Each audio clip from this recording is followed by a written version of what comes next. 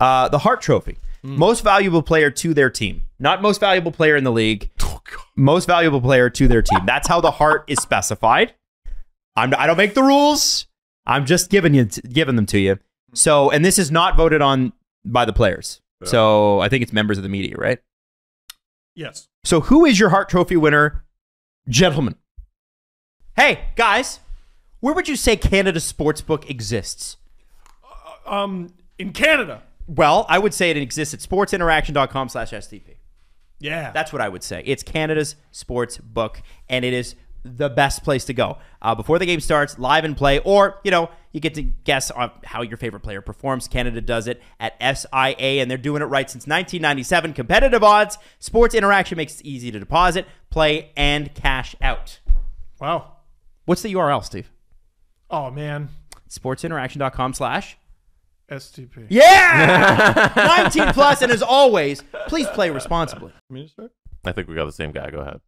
Auston Matthews, because he scored 60 effing goals in 73 bleepity bleeping games, and he had quite a few assists to add to that as well. He's an underrated playmaker. He is the premier goal scorer in the NHL, and I am not deterred by the Leafs' positive record without him in the lineup, because those are all fantasy camps.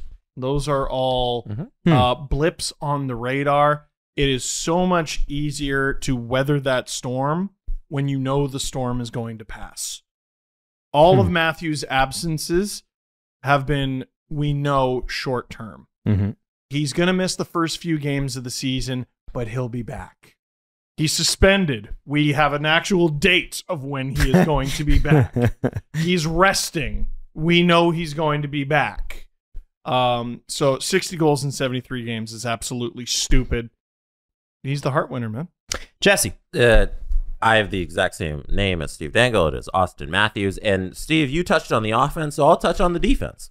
Auston Matthews this season came into the season with a plan. He was not only going to be the best offensive player in the league, but he was going to improve on his defensive prowess. And he has done that. Auston Matthews went from 78 takeaways to 47 takeaways last year. Oof, 9th place in the league. And now he is at 92 takeaways, which is the lead for the entire National Hockey League. As The Athletic claimed, Auston Matthews is the takeaway king, not only at 5-on-5, but overall, he led the league in both categories. And his advanced numbers on his defense have only grown each year he's been in the league. His expected goals against has dropped dramatically as he has played more games in the National Hockey League. Nearly a full goal. Nearly a full goal in 18-19. He's at 2.87 goals against expected. Now he is at 2.06. Auston Matthews has paired being the best offensive player in the entire National Hockey League outside of McDavid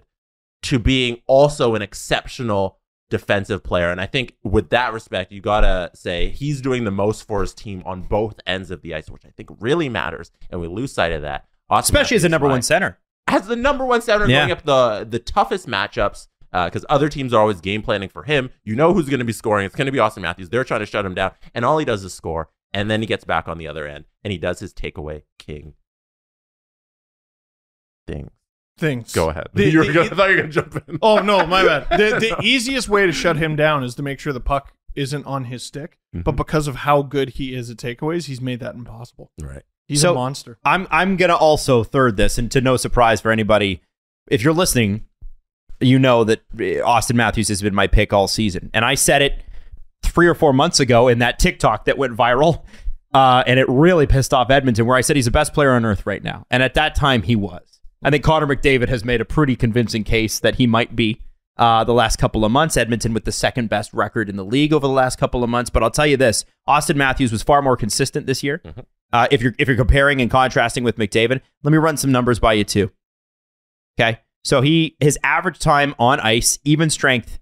If you think he's only a power play machine, he's playing 17 minutes a night, not on the power play. 17 and a half out of 20 total minutes.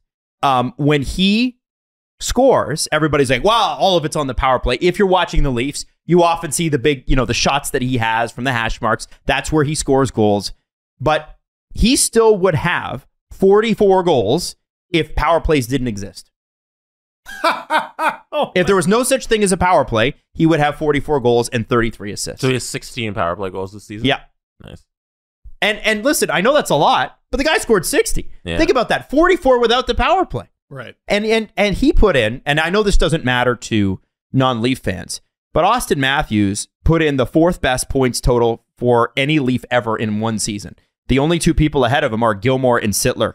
And it went completely untalked about. Oh yeah, we just didn't. And by the way, Mitch Marner this year, 9th all time with 35 goals and 62 assists. He's tied with 2 other players. Can you name them, Steve Dangle? So sorry, he's tied for what? Mitch is? Yeah, so 7, 8, and 9 on the top points of all time. Like top single season points of all time with the Toronto Maple Leafs. You got 3 players who had 97 points in Leafs history. By the way, if you want to look up this stat, check out quanthockey.com, and it's pretty pathetic because the Leafs have not been great. Yeah, a lot of this has to do with the Leafs sucking. The Leafs do suck. If you're McDavid, you're like, I'm not cracking the top 100 of seasons by an Oiler. I'm pretty sure McDavid this year would have had the best single season of all time any Leafs ever had. Right. It's stupid. That's how great he is. But do you ever guess? Mike Gardner okay, and Dave Anderchuk. Okay, Jesse. No, go ahead. Just read them. So Dave Anderchuk's actually ahead. Dave Anderchuk had 99 points and he sits at number 6, but tied for 7th. Daryl Sittler in 79-80, 40 goals, 57 assists. That's a good year. And the other one, you're not going to believe this, Wilf Paymont. The only other guy to wear 99 in the NHL had 97 points in 1980, 1981. He also had 40 goals and 57 assists. I just thought that was a fun stat. That is fun. I love that him and Gretzky wore 99 at the same time. I know. Wild, right? It's wild that happened. Who was better? By the way, sorry, who's to say? There is, in one of the first Rock'em Sock'ems, there is a clip, because I think it started in the mid 80s, where Wilf Paymont lays Wayne Gretzky out and then gets attacked by the Oilers. Lays him out. You can look this up. And I believe that was his last shift in the NHL. He never played again. Rock'em Sock'em started the year we were born. Okay, so maybe it was before that. But anyways, crazy. I also want to throw this out there. Auston Matthews, even strength points, 77, guys. 77 even strength points. That's a lot. I don't think you can argue with that. The Auston Matthews, best player to his team this year. I'm sure people will.